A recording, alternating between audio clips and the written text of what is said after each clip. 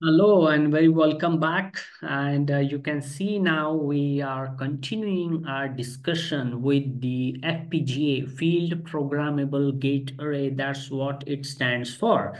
And in our previous module, very introductory module on FPGA, we saw various types of FPGA, what FPGA is, and we understood about the different manufacturer and providers of the FPGAs boards.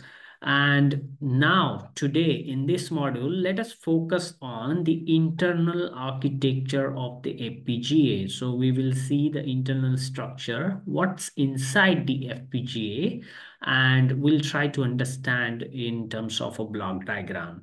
So right now you can see here is an FPGA board by some manufacturer, and here is the FPGA chip. So that is an IC, is basically a programmable IC as we have understood, and we can program any logic function into it. And so most of the FPGAs, they contain CLBs, that stands for CLB, that is your logic blocks, or it is also called as LABs, that is logic array blocks. So what exactly is inside the CLB? So one CLB looks like this in this as shown in this block diagram. So this is also called as a logic cell. So there are thousands of such logic cells inside this IC, okay? And inside one particular logic cell, we see there is a block called as LUT, that stands for lookup table. Lookup table is a kind of table, or you can say the truth table, which is able to store the logic function in the form of truth table. Okay, so it has got some input. So this is like three LUTs. There are two of these, and you can have A, B, C, D as the inputs to these lookup table. Then the logic cell also contains full adder. So you have a carry in and a carry out signal, and you also have 1 bit memory in the logic cell, that is a D flip-flop. So you got the input to the flip-flop, you got the output to the flip-flop, and occasionally you also have the multiplexer. The role of the multiplexer is to route the channels and the data throughout the logic cells, okay, for the interconnections. And the most important is you have the clock for each logic cell. So you have thousands of such CLBs or logic arrays inside the FPGA. So here you can also understand this by means of this schematic representation. So the orange one, they are called as CLBs, that is the logic blocks. And the you can see this, the vertical lines and the horizontal lines, they are called as horizontal routing channels and the vertical routing channels respectively. And this is the blue one or the violet color one, they are called as input output block. So basically the role of input output blocks or the IO pads is to interface the FPGA, internals of the FPGA, interface it with the external world. So you basically in this IC you will see that at the four sides of these inside IC you will have such IO blocks.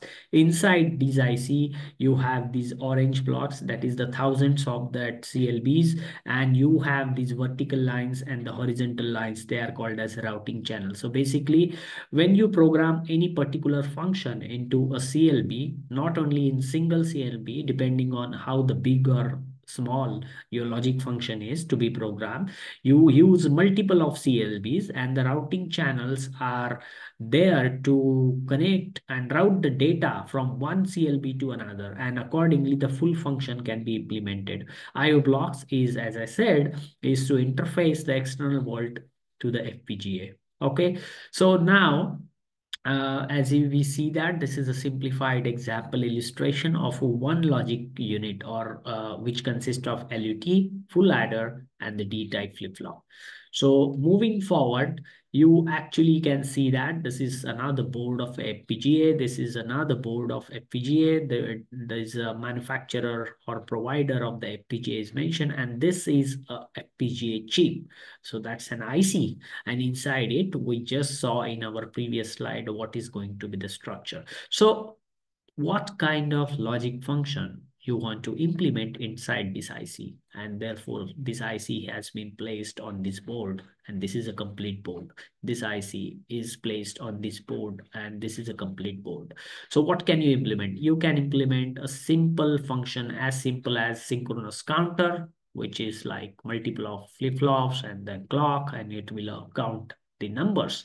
You can implement memory controllers in case of memory design. You can implement the whole microprocessor function inside the FPGA, or you can implement a complete system on chip SoC that contains the processor, memory, controllers, logic functions such as the DSP, digital signal processing, Ethernet, and so many other blocks, and that makes up SoC. Okay, so the advantage of your FPGA is you have a lot of flexibility and reconfigurability. You can implement one function, clear it, you can implement another function, you can implement any kind of functions you want.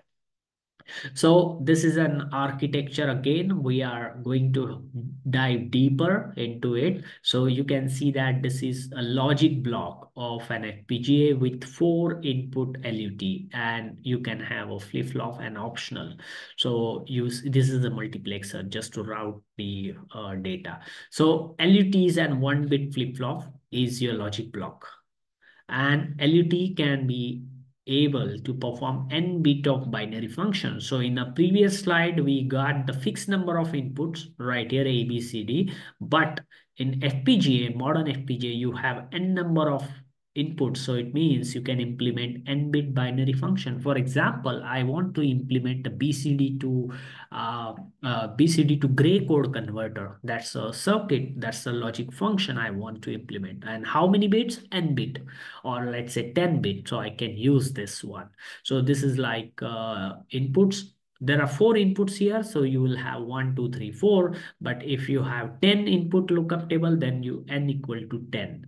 Okay, now this desired function that you want to implement is programmed by storing a truth table of that function into the SRAM cell of the LUT. So you have got together, they are acting as a SRAM cell, and the function then is calculated by reading the memory address of determined by the inputs, how many inputs you have, and accordingly the memory address is surrounded. Now look at this. These are the vertical lines and these are the horizontal lines. As we have said, they are our routing channels, and at the intersection of each routing channels, you have got one red circle dot. If you expand this dot, you see that these are the wire segments, these are the wires in the black, but inside it, this is basically a programmable switch. So you can switch between any wire, between any routing channel, depending on your functionality you want to implement. Finally, you have a multiplexer right over here. So you also see that you have 4 inputs, A, B, C, D. This is your lookup table. You got the flip-flop. Flip-flop is having a clock, and flip-flop is having the reset input. Then the output of the LUT is going to mux. Output of flip-flop is going to the mux, and the role of the multiplexer is to enable it manages the flow of data and the signal within the device, and your LUT or logic cell has only one single output. Okay, so there are additional components in the FPGAs also, like we have also seen the IO blocks for the external world connection. You can have inside the FPGA chip clock generators. So there is these functions. So that is providing the internal clock. As shown here, you have got internal clock going to the flip-flop. So modern FPGAs, they have several PLL blocks, the phase lock loop, which are used to provide the clock to the FPGA. functionality. Okay, so you have this fractional clock frequency of the PLL. You have divisions and multiplication can be generated, and many FPGAs, they also contain additional hardwire function. It means they are fixed functions such as memory blocks. So you FPGA, you can have inbuilt memory already, so you can use it when you are going to implement, let's say, a microprocessor, or you are going to implement, let's say, the complete SoC. So you can use the inbuilt memory, for example, block RAM, for your SoC design in the FPGA. Finally, there are FPGAs which are equipped with the DSP, digital signal processing blocks. So let's say you have to perform some digital signal, you have to perform some processing on the digital signal. So you can have inbuilt DSP blocks inside the FPGA, and FPGAs can have microcontrollers as well. So you see that this is an FPGA board, and inside on this FPGA board, you basically can have the microcontrollers as well. Okay, so you can have the interface between the microcontroller and the FPGA. And this is a standalone microprocessor board actually. Okay, you can have the interface of this one board with the FPGA board if the FPGA board doesn't have a microcontroller. But you can also have, you can ignore this, and you can have a one FPGA board in such a way that your FPGA is there, and you have also the DSP chip, you have a microcontroller chip, you have some other chips, for example, Ethernet interface, USB controllers, and DDR controllers. So basically, using all these blocks, you can create a system on chips on by a single FPGA board. Okay. Now, what is the prime difference between an FPGA and an IC? So, integrated circuit IC, for example, the microcontrollers, microprocessors, and the ASIC. We have seen application-specific ICs, and there are FPGA ICs also. So, the difference is your ICs such as microcontroller, microprocessor, or ASIC, they are application specific. We have already decided what is this IC. If it is a microcontroller, it is a microcontroller IC. If it is a processor, it is a processor IC. And if it is application specific IC, such as a memory or a USB or Ethernet or DSP, so then it is that specific IC. You cannot, once it is manufactured, you cannot actually change the functionality of this IC, and then accordingly you have the board and some external interfaces. However, FPGAs are program can be reconfigured again and again. So whole IC functionality, whether it is processor, microcontroller, or ASIC, can be programmed in this IC. Okay, so that's a flexibility advantage you have. Also, FPGAs can process data in parallel. It means it's not a sequential, unlike the ICs here. You can have a data processing in parallel. It means your operations can be performed at the same time, not the sequentially. Then FPGAs are better suited for high performance computing application, therefore, such as artificial intelligence. However, on the ICs, they have a fixed function upon deployment and operate sequentially. That is one after another. For example, you have microcontroller and microprocessor. You have the instructions to be executed, and they execute those instructions one after the another. That is sequential, not in parallel. So FPGA has advantage of high performance parallel computing. FPGA also, this once you say that your FPGA can have the capability to process data in parallel computing, that allows the FPGA to deliver significantly higher performance using lower clock speed.